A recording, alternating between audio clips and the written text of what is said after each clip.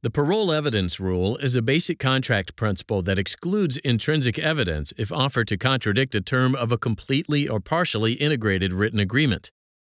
In Trident Center v. Connecticut General Life Insurance Company, the United States Court of Appeals for the Ninth Circuit considered the parole evidence rule as applied under California law. In 1983, a life insurance company and two Los Angeles law firms formed a partnership called Trident Center to build an office building in West Los Angeles. Trident obtained a $56,500,000 loan from Connecticut General Life Insurance Company, payable over 15 years at 12.25% interest.